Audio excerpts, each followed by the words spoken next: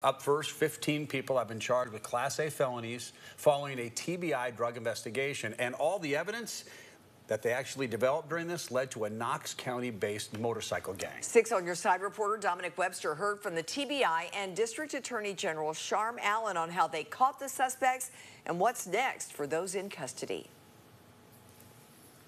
Let me be clear. They are nothing more than a criminal organization made up of cowardly thugs. Those words from TBI Director David Roush describing the pagan motorcycle gang. 14 have been arrested and 15 charged in a drug investigation. Not all have direct ties to the gang. Several of those in custody appeared in court today for their arraignment, including the leader of the gang, Richard Carroll Baker.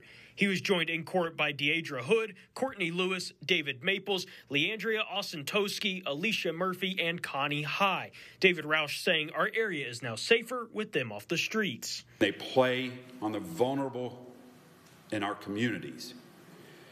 Because of the outstanding work of the courageous women and men in policing, the local, state, and federal officers involved, our surrounding communities in Knoxville are now safer.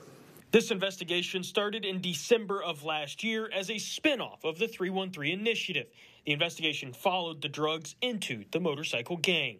During the course of the investigation, agents learned, as you've heard, that members of the Pagan Motorcycle Club were involved in this distribution ring. In this particular incident, gang members were actually wearing their cuts or their vests while both distributing drugs and collecting drug debts here in the East Tennessee area.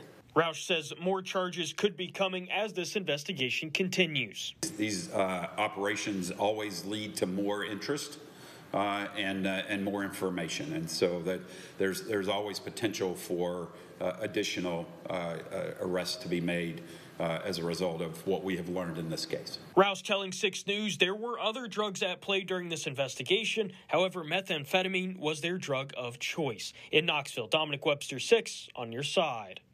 Dominic, thank you. 12 of the 14, by the way, that have been arrested were arraigned this morning in a Knox County courtroom. At this time, we do not know about their next court date, but as soon as we get that information, we'll get you updated.